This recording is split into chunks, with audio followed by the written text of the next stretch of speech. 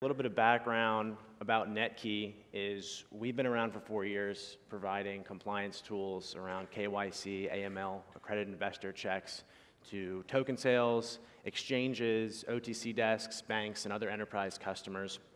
And so we have a lot of experience in all of the nuance and ever-changing regulatory environment.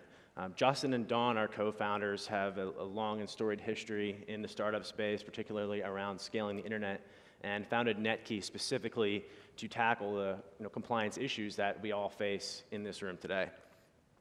And so a quick sort of disclaimer on this talk is we're going to talk quite a bit about some of the background history, some of the enforcement actions that have taken place in this space, and what some of the best practices are today around KYC, AML, raising money from investors, and how to onboard them appropriately and responsibly.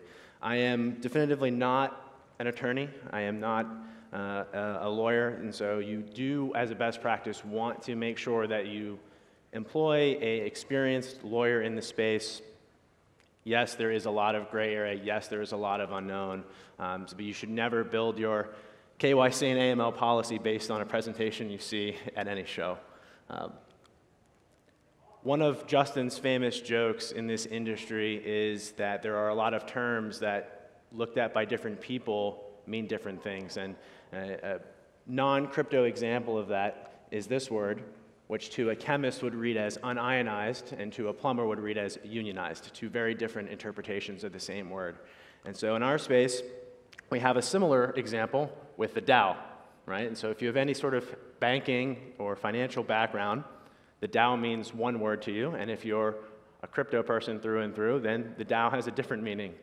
And so the same is true for compliance as well. There's a lot of terms in the KYC and AML space that are used interchangeably that don't always necessarily mean the same thing. So it's really important to get underneath the surface and understand a lot of the different variables at play here.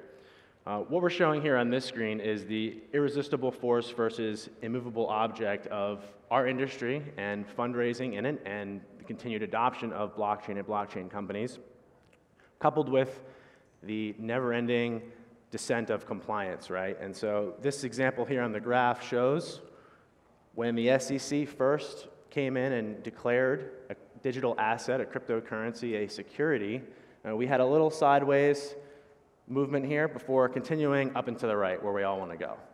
So the takeaway from this is compliance is going to be important. It's going to come, but we can still continue to innovate and develop this space. So a couple of examples here throughout history, the last several years, and we'll do a key takeaway from each one. The first example here is FinCEN, which issued a fine and consent decree to Ripple, centered around the travel and AML rule. And so some of the takeaway from this was the quote at the bottom, which talks about how innovation is great, but we need to protect companies and the space and investors from tech-smart criminals that could take advantage of new technologies before everyone fully understands, what's going on. Bitfinex also has some regulatory history, and so this was the CFTC, so different U.S. regulator here, and this was actually the way that the Bitcoin was being stored, so it's not actually a KYC or AML issue here, but the takeaway from this was the quick changes they had to make as a result led them to make some very rapid deployments of new policies, and some people believe that this was directly related to the resulting $70 million hack that happened shortly thereafter. SEC, as we said, got involved with the DAO. This was around selling unregistered securities, and again, the quote is sort of the important thing here. It's about innovation's great, but we need to protect the markets, we need to protect investors. BTCE, the takeaway from this is where you're based, where you operate, doesn't always protect you from other regulators outside of where you may call the company's home or where you're operating. And so this was an example of an exchange that operated in Europe and in Asia. They had a few US customers, and some other non-US customers had various AML red flags and issues there. And a US regulator got involved, declaring that because there was U.S. investors, even though those weren't the ones at fault with the AML issues, they still had jurisdiction. So they actually arrested this operator as he got off a plane in Greece. So despite operating in Europe, despite being physically in Europe, US regulator still stepped in. And then last quick one that we'll do here is Munchie, which was a little more recent, less than a year ago. This was another SEC selling unregistered securities example where they had ran a token sale. It was claimed to be a utility token, yet explicitly in all of the marketing, they talked about the types of investment gains that investors would realize in the long term. So where does that leave us? Well, there are a lot of regulators that are watching us, whether that's US, internationally. There are tons of alphabet soup enforcement agencies that are looking at us in this industry, what we're doing, how we're raising money, how we're interacting with investors across the board in all sorts of activities. And so the microscope is continuing to zoom in on all of us in this room, and so we really need to take care and understand how we're doing these things and how we're going to raise money appropriately. You have to think about where they're going with the regulation, right? There are a lot of places, particularly in Asia, where the changes are very rapidly approaching. In the fall, there's going to be quite a bit of change there with the way that exchanges can onboard customers. And so you have to develop a compliance policy in advance. Last-minute switches expose you to things like the Bitfinex hack.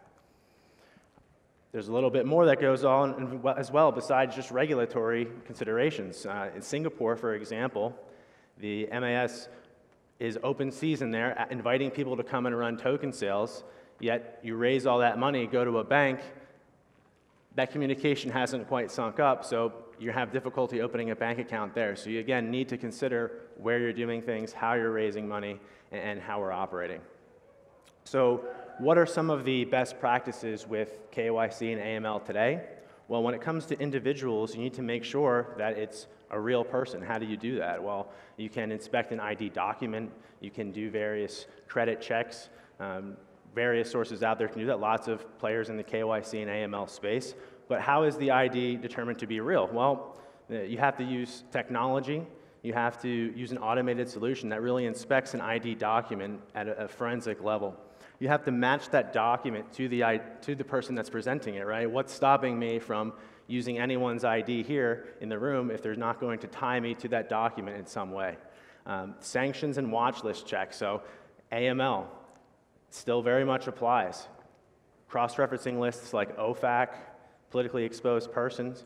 You can also run negative news checks, so that's sort of the cousin of AML screens. It's not an international or financial crime list, but you can actually cross-reference names of investors against police blotters, against news articles and publications to see if they've been associated with any sort of business, financial, or other crime that may give you, pause and expose you to some sort of exposure down the road. Corporations, there are many people, token sales, exchanges that onboard corporate accounts. And so, yeah, you have to perform KYC and AML at the corporate level as well.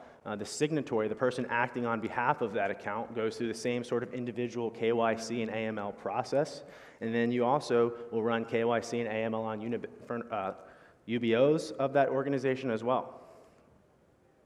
Accredited investors. A lot of people think that this is a US-only consideration. And while that is true for the vast majority of cases, accredited investors, sophisticated investors, some of the other language to describe similar types of qualified investors that theoretically can take advantage of more risky investments, there's different rules and requirements for how you verify that they actually meet that status.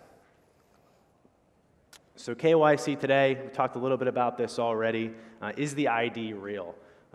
Using machine learning and computer vision automated techniques, you can actually inspect a document at a pixel-by-pixel level, not only to check security features like microprint and barcode sequencing and structure, but you can also do a tamper evidence analysis. So a lot of providers like to talk about how they catch fake IDs. That's really not the most common fraud vector that you'll see in this space when you're onboarding new investors. Typically, it's a tampered ID, a photo of an ID, a manipulated ID either digitally or physically. So you want to make sure, if you're deploying a third-party solution, you want to know how that they're being able to thwart these types of attacks that you may be exposed to. Is the ID expired? It's sort of odd that you can have a valid ID one day and the very next day, just because of the date, your ID is now considered no longer valid, but that is the way that the law reads in many jurisdictions. Moving on here, there's quite a few other ways to match the identity to the person presenting it. And there's various biometric procedures out there, whether it's facial recognition, fingerprinting, liveness detection. You can tie it to the phone. There are a lot of interesting things out there that can actually tie to service providers and match it up based on the location of the ID and where the person's coming from. With AML, one of the key considerations is to make sure it's tunable. One of the issues circling around AML is you get a high degree of false positives. A lot of times in the industry, you'll see somewhere around 15 to 20% of false positives, and that's a lot of additional review work to do on those edge cases. And so how do you eliminate that? How do you make a better experience, a better onboarding experience, both for the end investor who would be put in a hold status if they have an AML hit, and for your own internal team that has to make a decision on these things? Well, you can do things like running the AML in native character sets, as opposed to translating it and then trying to run the AML in a uniform way. So all these things can be tunable, again, with also fuzziness level, how close to the iteration of the name you want to look for hits. So what does Netki do? We read and collect the identity document. We support documents from 197 countries, 3,400 documents overall. Now, of course, not all documents are created equal. Some of them have particular challenges around how long they're in circulation for. Certain countries issue government IDs that are good for life, and so as you can imagine, sometimes those things can be pretty mangled and damaged, and those are a little more difficult to deal with. We run biometric analysis with facial recognition and liveness testing to tie the user to that document. We run negative news screens and international bank-grade AML. And all of this happens in about 45 to 60 seconds for the end investor. So we really created a situation to put them in a position for success with some camera techniques and real-time coaching. And on the back end, we have results about 15 to 45 seconds later. You'll have the results of your onboard investors' AML hits, if any, the results of the ID verification, as well as any other documents that were collected, whether for accredited investor verification or corporate onboards.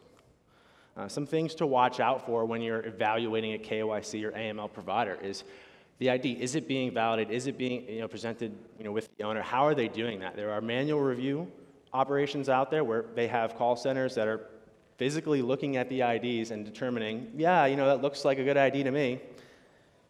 For me, I always have concerns about how's that data being transmitted, where are those call centers located, and when we talk about things like microprint and hidden security features that are not visible with the human eye, how can you really determine that with that type of solution? So automated machine learning technology solutions help you get a much more forensic level of authentication with an ID document.